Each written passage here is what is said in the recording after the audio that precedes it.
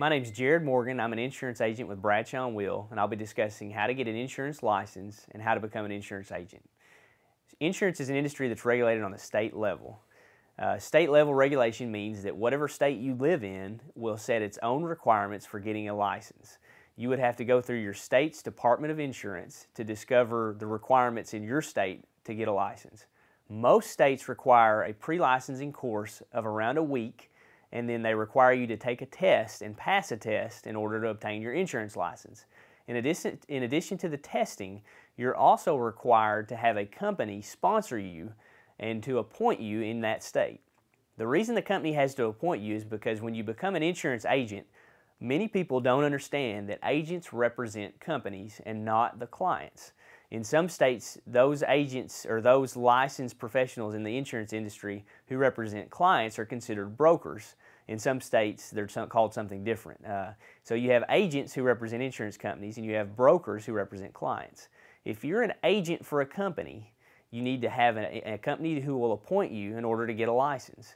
Once you're licensed, you typically are required to have either a bond or professional liability to guarantee your clients that if you make a mistake, they have some recourse against you to satisfy any mistakes you make in selling insurance.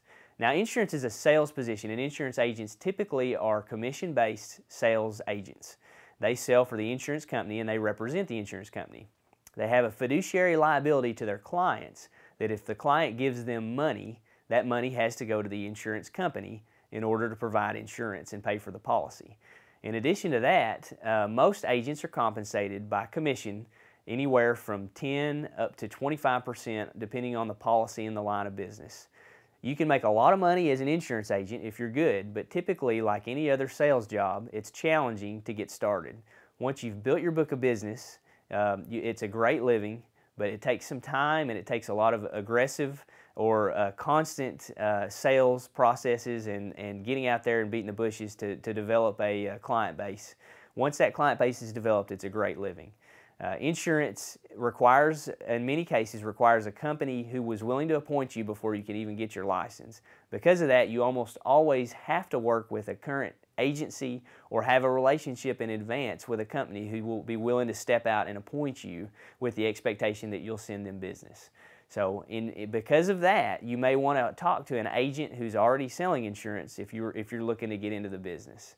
As in many fields, those who make the most money in insurance tend to specialize and know exactly what they're doing in specific niches, whether that be churches or medical offices or something else of that nature. I'm Jared Morgan with Bradshaw and Will, and we've been discussing how to get an insurance license and how to become a commercial insurance agent.